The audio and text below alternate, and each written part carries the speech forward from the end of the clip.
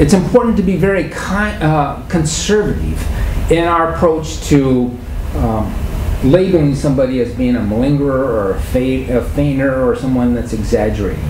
And in fact, Richard Rogers, who is one of the great writers in this whole area of assessing malingering, suggests that we look at response style on a continuum, where you look at malingering on one end of the continuum, and you look at honest responding at the other end of the continuum. So it's not as if you always can put somebody in a category of malingering, because they may or may not be conscious of what they're doing, or they may be conscious at some times and not at other times. So it's not as if you can categorize these people. It's better to look at it as a continuum.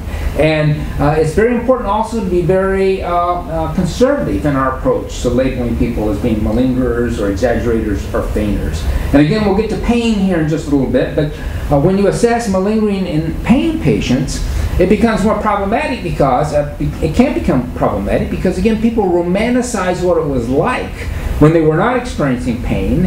And so is that conscious exaggeration or conscious malingering? Well, not necessarily so. And again, with children, it's not necessarily the case that simply because they're exaggerating their symptoms in some way that they're malingering or being untruthful in the sense of how we look at truth. And I might also add that there are some other factors that come into this. Like, for example, is a person,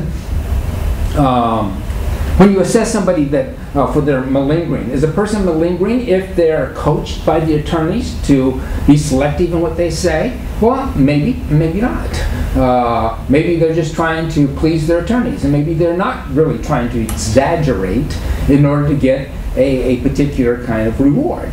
And so, and then also the availability of information on the internet kind of confuses this in some way, because anybody can go on the internet and look up different diagnostic categories and what they should or should not say regarding their condition. And if they read it enough, then all of a sudden it becomes a part of their mental construct. So it's not necessarily the case that they're malingering. It could be that they've gotten all this information from the internet, they've gotten influences from their attorneys, maybe perhaps because of sensations in their body.